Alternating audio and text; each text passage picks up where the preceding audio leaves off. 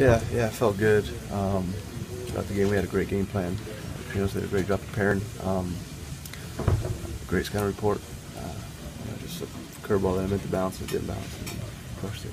Yeah, but good scouting report, good game plan. You still got to go execute it. Did you feel pretty good about that? Yeah, I felt good about the pitches that we were putting down. And, again, just great job by Trinos there, and even when things got a little hectic in there in the seventh, he was able to bring me back.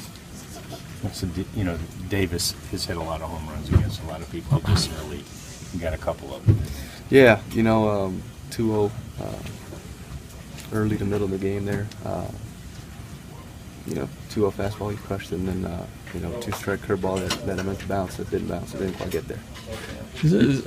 You hadn't allowed a run in your last 4 minor league starts. I know you had a stint here in between, but is this a continuation of what you were doing down there? Yeah.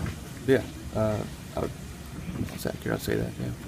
So you're trying to bounce the curveball on a 1-2 pitch? Yeah, that curveball to Davis, had my sights down on the ground and it didn't quite get there.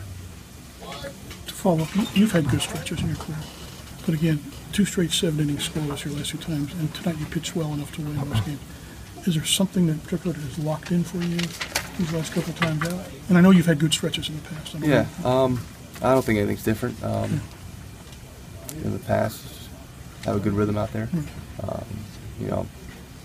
Pretty comfortable throwing to Brett and Trino. So.